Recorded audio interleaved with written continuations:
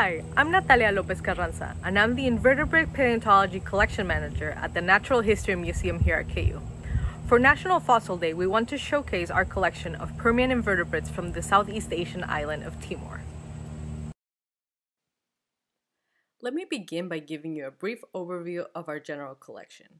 We are ranked among the top 10 largest fossil invertebrate collections in the country, with over 900,000 invertebrate fossils and microfossils from all over the world.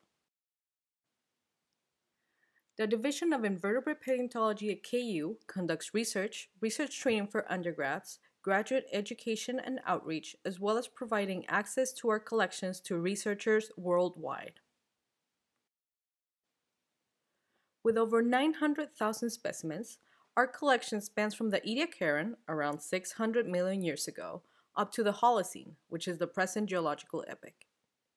Our specimens represent all continents and all major invertebrate groups, for example, arthropods, mollusks, brachiopods, and echinoderms.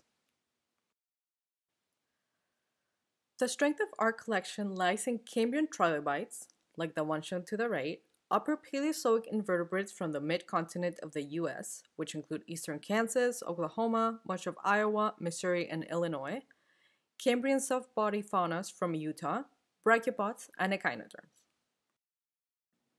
Now that we know the basics, let's take a look at our Timor collection. The Permian is a geologic period that started approximately 298 million years ago and ended approximately 251 million years ago. We currently hold over 1,200 specimens from the Permian of Timor. The island of Timor is located in Southeast Asia, north of Australia, and forms part of the Indonesian archipelago. The island is divided into two states. The west side of the island is part of Indonesia, and the east side of the island, as its name suggests, is East Timor. The Permian marine fauna of Timor is highly diverse. Not only is there a high number of species, but most species are represented by a large number of individuals. Overall, there is over 1,000 species in the island. Some of the best represented groups of invertebrates are echinoderms, particularly crinoids and blastoids, brachiopods, ammonites, and corals. Other less represented groups include bivalves, gastropods, and trilobites. Most of the Timor material at KU was collected by R.C. Moore. He was a distinguished geologist, paleontologist, and KU professor, as well as the creator of the Treatise of Invertebrate Paleontology, which covers every phylum of fossil and living invertebrates. Let's start by taking a look at echinoderms. Echinoderms are possibly the most diverse and abundant invertebrates in the Permian of Timor. Overall, echinoderms are one of the major groups of marine invertebrates. They include sea stars, sea urchins, sea cucumbers, and sea lilies, also known as crinoids. See, there is no doubt that these creatures live in the sea. Of all echinoderms, crinoids are the most diverse group in the Permian fauna of Timor. Some species are represented by thousands and thousands of individuals. In our collection, over half of the echinoderms are crinoids. Their morphology is represented in this schematic drawing. As you can see, their bodies can be divided into crown and stalk. The fossils shown here are part of the cup, also known as calyx, which is part of the crown.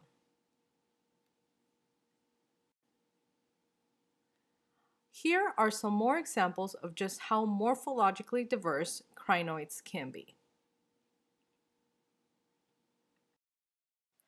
Blastoids, although very similar to crinoids, are an extinct group of echinoderms. They went extinct approximately 250 million years ago. In this diagram showing their morphology, you can see just how much they resemble crinoids. The structure that you are seeing in the pictures is called the theca. The theca was attached to the stalk, with the mouth located at the tip of the theca. These echinoderms sure look like nuts, but I can assure you that they are not. The next group of invertebrates that we'll see are brachiopods. Brachiopods are very diverse and abundant in the fossil record, particularly during the Paleozoic, but they're still around today. They externally resemble bivalves, since they have shells with two halves. However, they're not closely related to mollusks, and their internal anatomy is completely different. Brachiopods are highly diverse in the Permian fauna of Timor, and we have approximately 500 specimens in our collection. Lastly, we'll talk about ammonites. Ammonites are an extinct group of mollusks. They went extinct approximately 66 million years ago, just like dinosaurs. They're closely related to living octopuses, squids, and cuttlefish. They are one of the main groups present in the Permian fauna of Timor.